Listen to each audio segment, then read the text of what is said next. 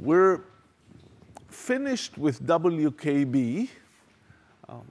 In recitation, you saw some transmission across a barrier, and that's also included in the notes. That's an important application of WKB, and should look at it. Today, we're going to start with a new topic. It's time-dependent perturbation theory, and time-dependent perturbation theory is going to keep us busy for a number of lectures. There's a lot of applications of these ideas, and the methods are rather general. Here is the place where we will learn about Fermi's golden rule, the kind of rule that is useful for radiation problems, ionization problems, transitions. It's all very applied. Nevertheless, we have to develop the theory carefully and see what are the main concepts. So, time-dependent perturbation theory is our subject. Time-dependent perturbation theory.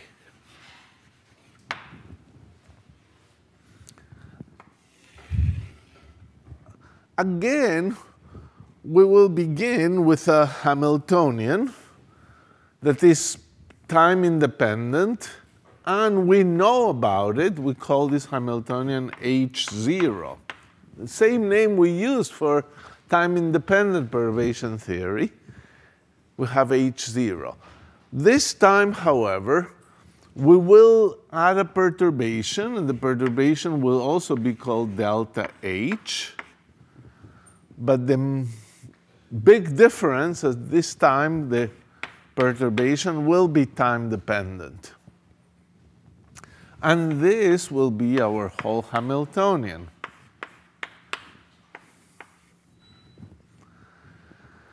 So this is the subject we're trying to understand.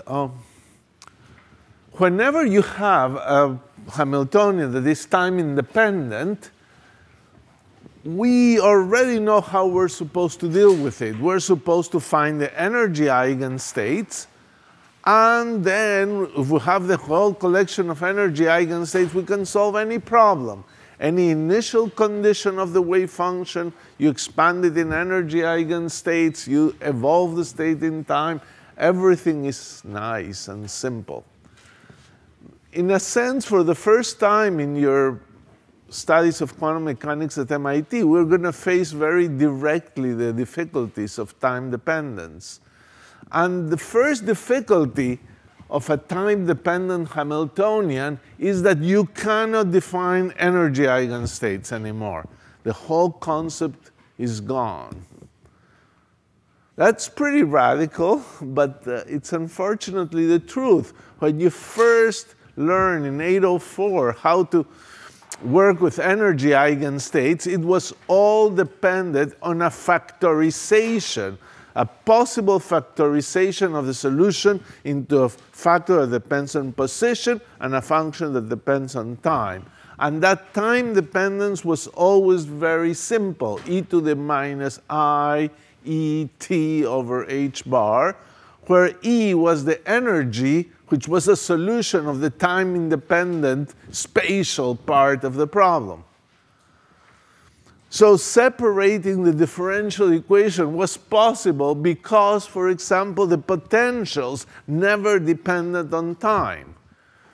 If the potential depends on time, imagine the equation h psi equal e psi. This is supposed to be time independent, but h has a time-dependent potential. It's just impossible.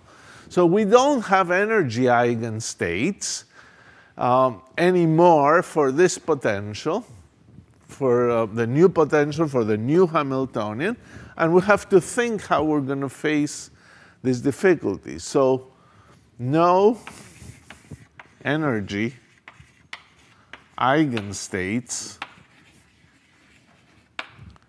for h of t. Of course, there are energy eigenstates for h0, energy h0 is supposed to be your time-independent Hamiltonian.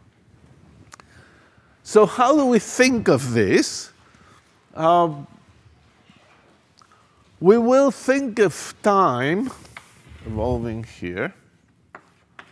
And typically, we will have an initial time t0, and throughout this region, the Hamiltonian h is equal to h0 for time less than t0.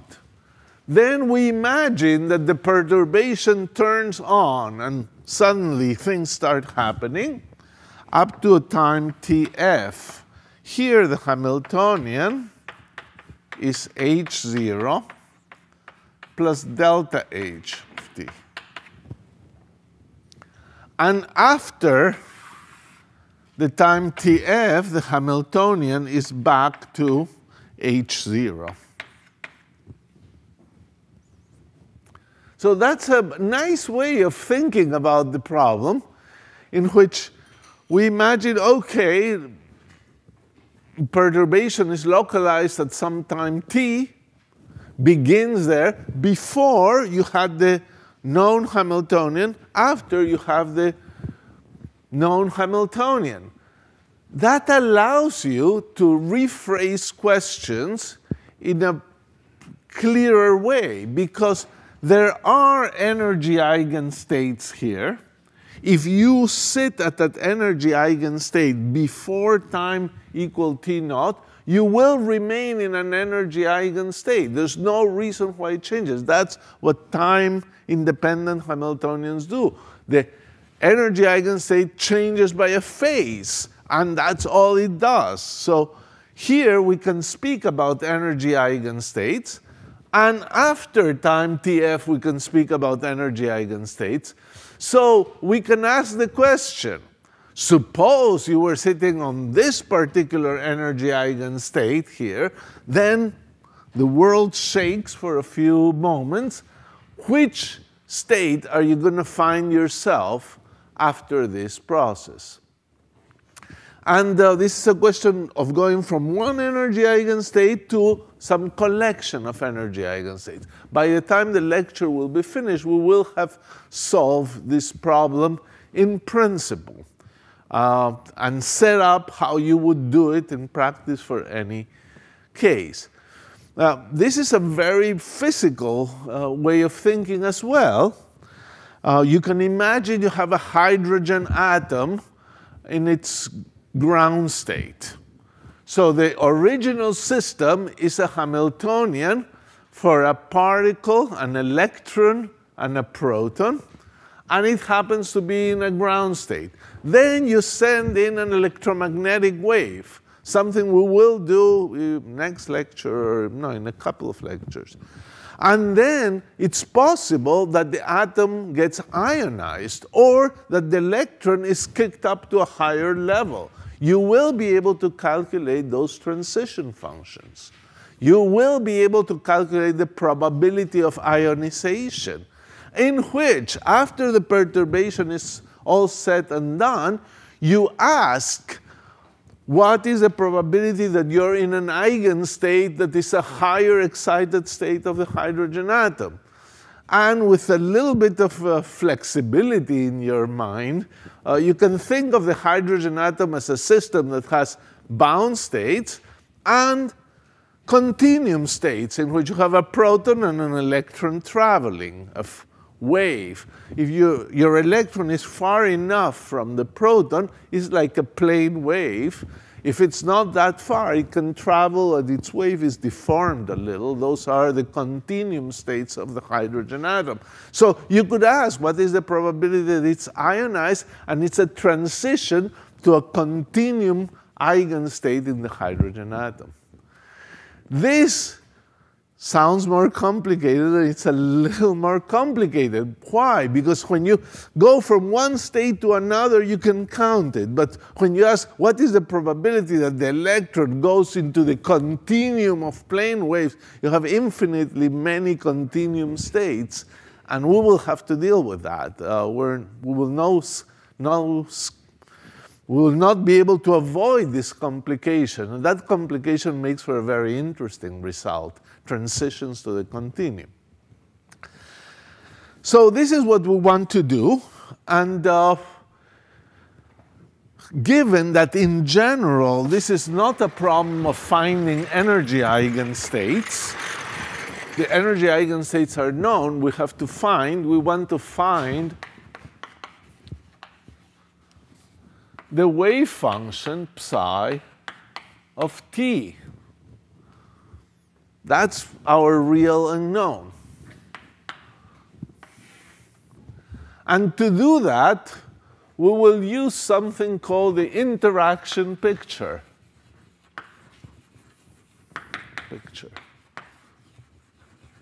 Just like we had Heisenberg picture, Schrödinger picture, we'll have an interaction picture.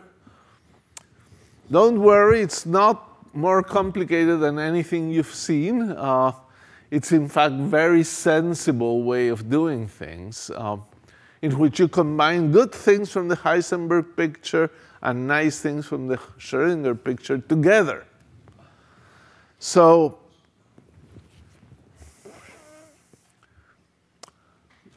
remember a little of what was going on with the Heisenberg picture. It all began by saying that if you have the expectation value of a Schrödinger operator,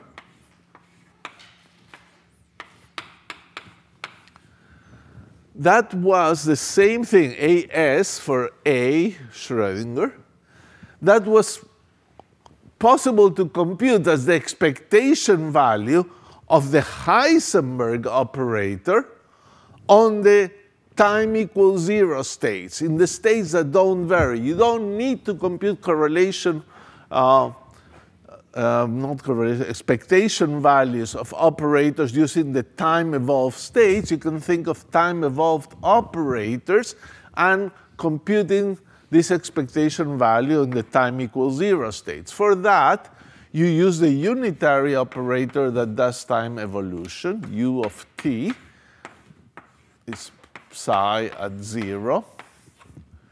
U dagger of t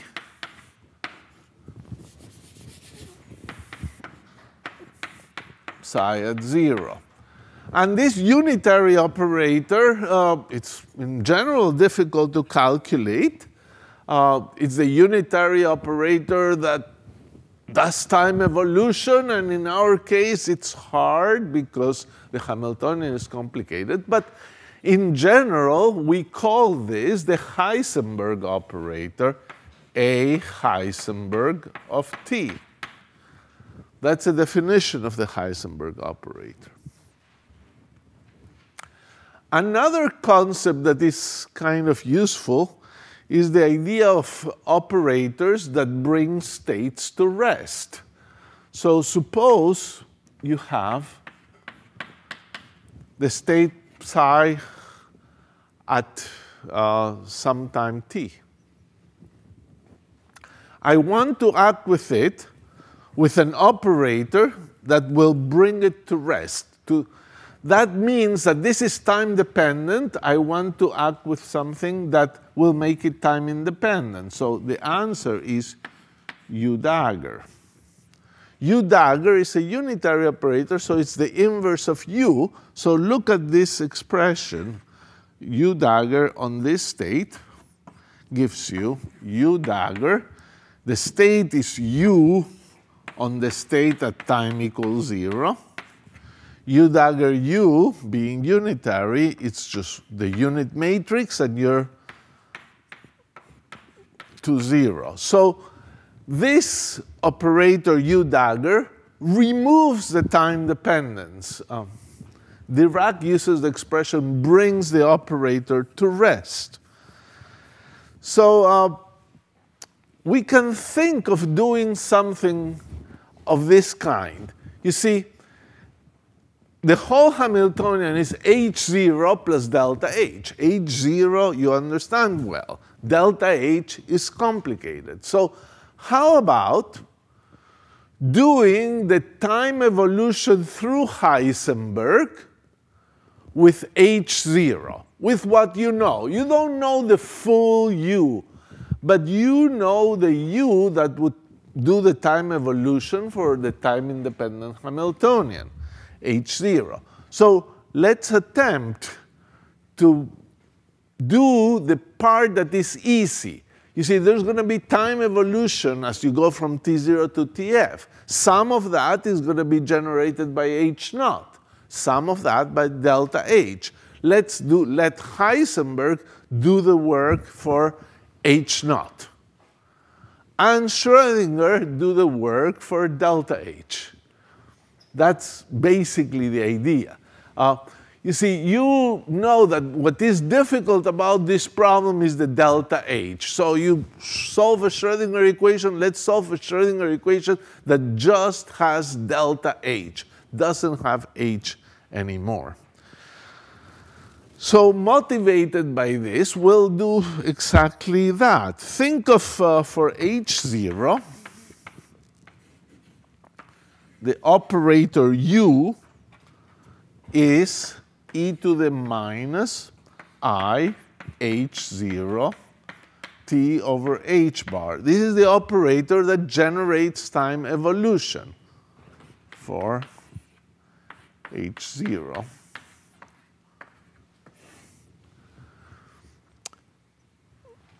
So we will take the state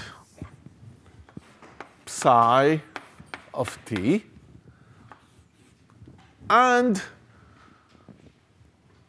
remove the time dependence associated to H0.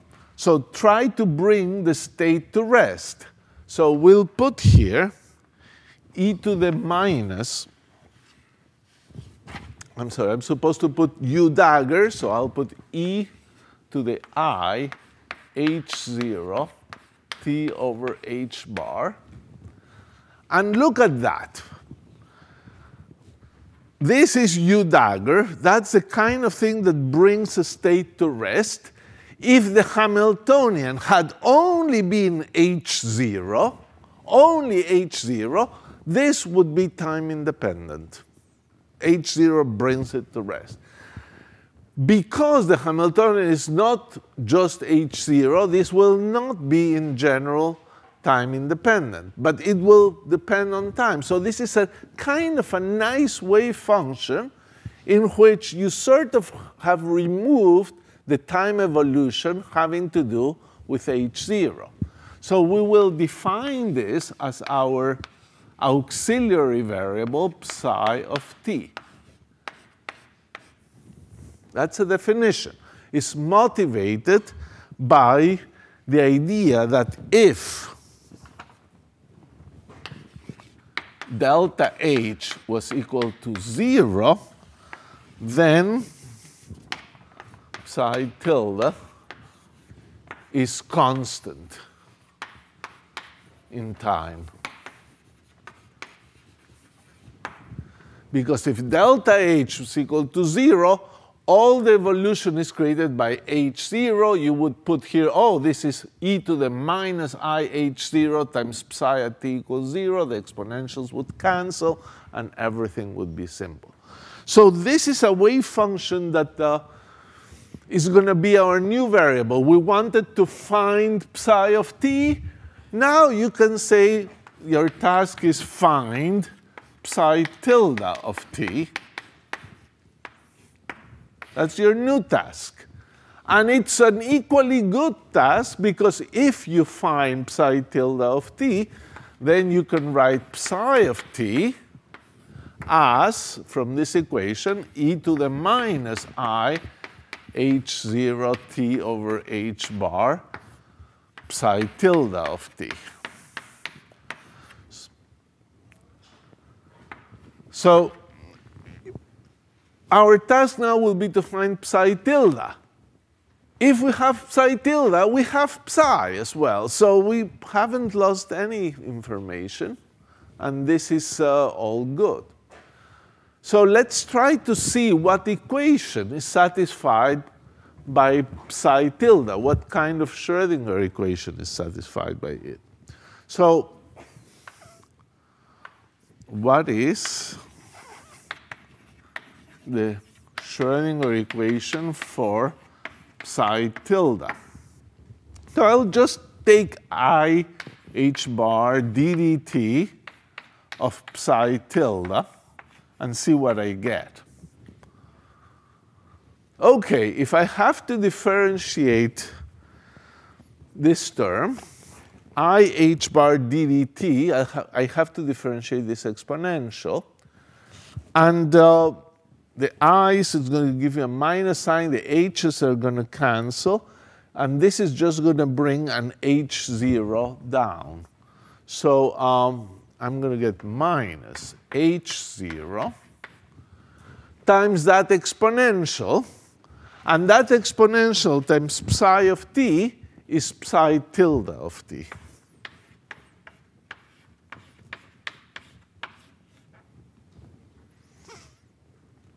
So the derivative of the first term gives me something with h0, and the phase times that is still psi tilde.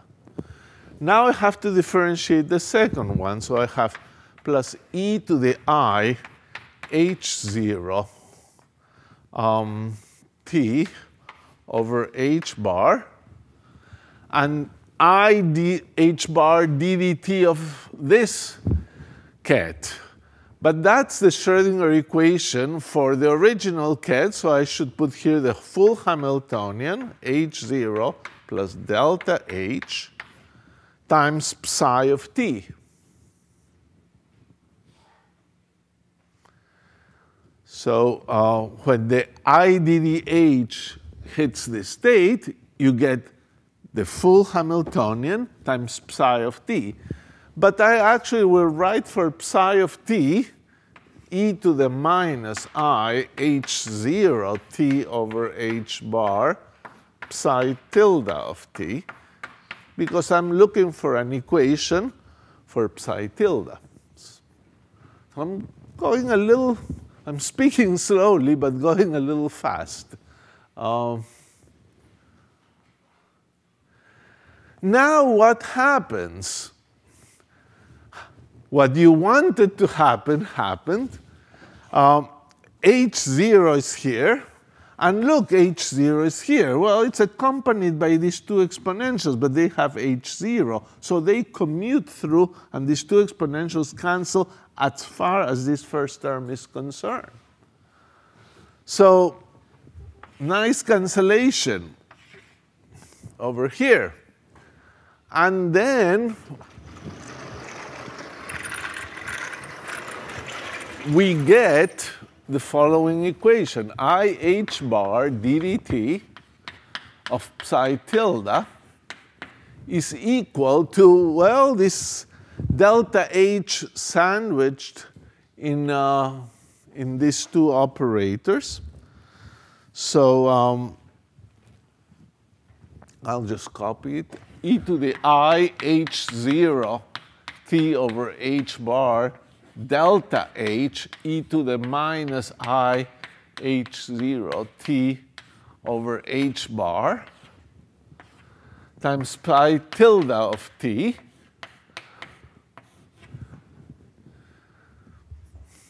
So this equation makes what we wanted manifest. If delta h vanishes, psi tilde is time independent. But it's more than that. This, which we will call delta h tilde. So tilde objects are objects that have been acted by h0, like the tilde state, it has an h0 with respect to the other. This delta h tilde is because it has been acted by similarity with those things. But even more, I think you should realize that this thing is really the Heisenberg zero version of delta H. A Heisenberg operator is obtained by taking the Schrödinger operator, putting U dagger and U. And that's exactly what you've done here. You've taken the Schrödinger operator and put U dagger with respect to H0 and U for H0. So this is the Heisenberg version of delta H relative to H0.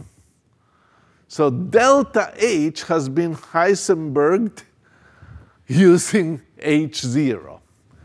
And then this whole thing looks like IH bar ddt of psi tilde equal delta H tilde psi tilde. And this is a Schrödinger equation.